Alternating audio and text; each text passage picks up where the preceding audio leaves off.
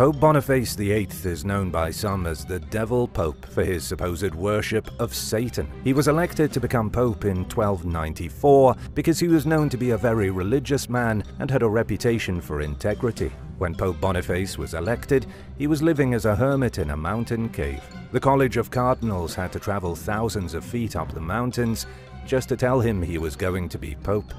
Pope Boniface VIII seemed to do well in the beginning. He formalized the Jubilees and founded the University of Rome La Sapienza, but then his hunger for power grew.